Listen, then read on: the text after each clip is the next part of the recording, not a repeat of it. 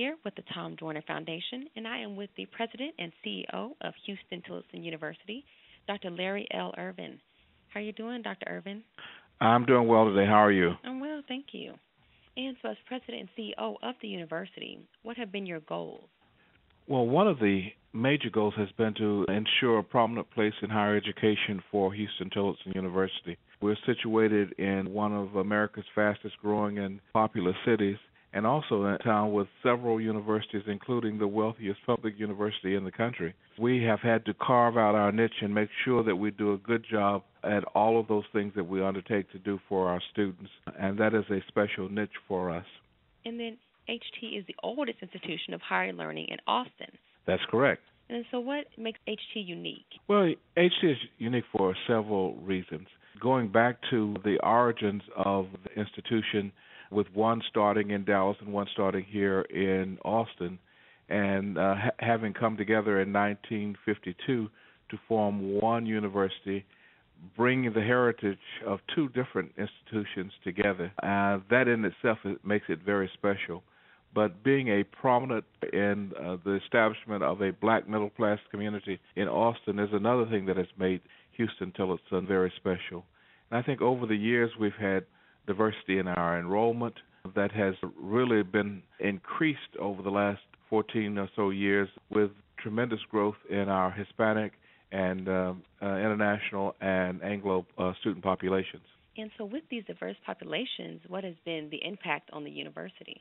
It has created a much richer learning environment, and I think a deeper appreciation of the different cultures from around the world. We've been fairly intentional in making sure that there are opportunities for students to experience the cultures of the different countries represented in the student population. That has served us well, been able to increase the number of students who do study abroad and gain a better appreciation what it's like to live in sometimes less affluent and sometimes more affluent cultures, but certainly to have a broader appreciation of the global environment that they'll be working in once they finish the university.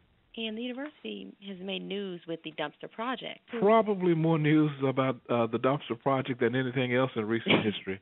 That has just the sheer nature of the project has really garnered the attention of the public. But I think beneath the notion of a professor living in a dumpster for a year is the point that is being made by the experiment that we really are using many more resources than are necessary to maintain a quality environment.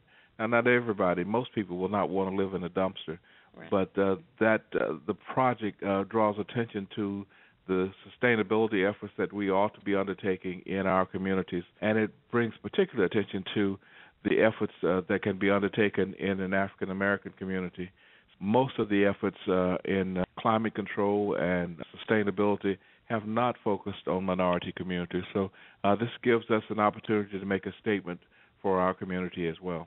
And have there been any awards or honors for this project? We have. The project has taken on the name under Professor Dumpster. That's Jeff Wilson, who joined us on the faculty, and he serves as a dean of the University College.